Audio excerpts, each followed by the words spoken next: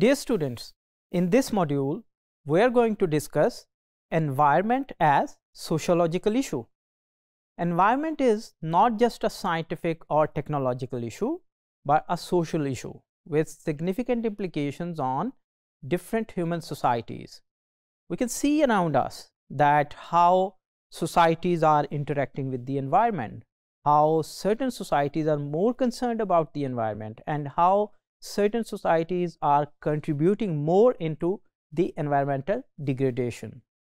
So sociological perspectives provide a very unique, a very up to mark and different framework for analyzing the social, economic and political factors that contribute to different environmental problems.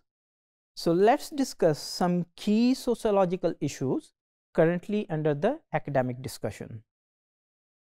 Number one is human-environment interactions, that how human beings are interacting with the environment and what are the consequences of that interaction.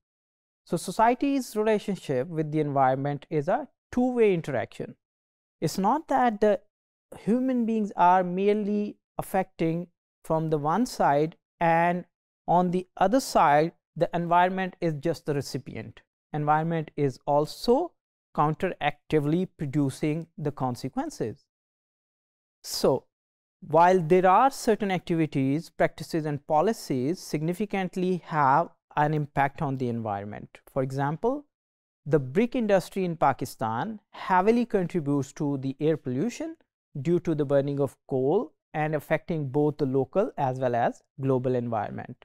And at the same time, this environmental pollution is also producing a dire consequences on the health of the population surrounding those areas.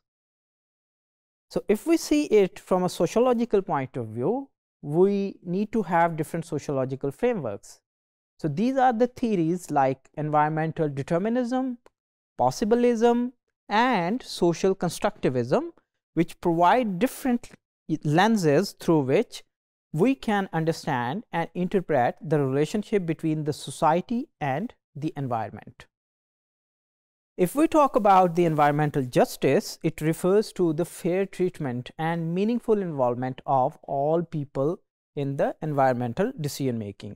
But we can see that since there is this inequality in the environmental consequences, so we find it a very challenging aspect of today's policy related to the environment, that how we can produce the environmental justice. In Pakistan, for example, environmental justice can be seen in the placement of waste dumpings and the industrial plants in the impoverished areas. So we can observe that waste management and the policies like how we can or where we can put these industrial plants, we see that it's a very big challenge to produce the environmental justice in a way that these waste managements are ineffective in the poor areas as compared to those who are living in the posh areas or in the much developed areas. So it's leading to a disproportionate health impact on these communities. So we find that the people living in those slum areas, particularly where there are huge piles of waste, they are more prone to different diseases. So consequently, they have a more or gigantic health impact due to these environmental effects. Then we have the environmental racism and classism. So this points to how marginalized groups based on their racial and socioeconomic backgrounds often bear a disproportionate brunt of these environmental hazards.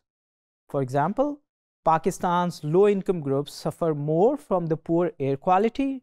They are likely to live in a densely populated areas which are prone to more and more pollution. Then we have the climate change and society. Climate change is not the only physical phenomenon, it's a social issue. It's impacting the societies on their economic and cultural aspects. For example, in Pakistan, we see that highly vulnerable to the impacts of climate change, with the significant effects on its agriculture, water availability, and resultantly it has the increased climate migration.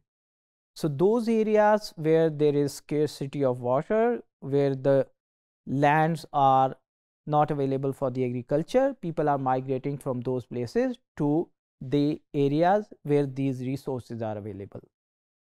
And then we have the consumer culture and environment. Consumerism and the resultant waste have serious environmental implications. In the urban centers in Pakistan, for example, where there are not effective ways for this waste collection, we see the piles of garbage, piles of waste almost everywhere.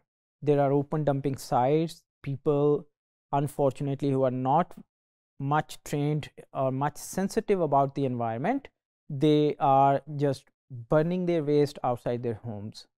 So particularly the cities like Lahore and Karachi, these mega cities are more vulnerable to these environmental hazards in a way that, unfortunately, in the recent past, we see that these two cities are considered among the most polluted cities of the world.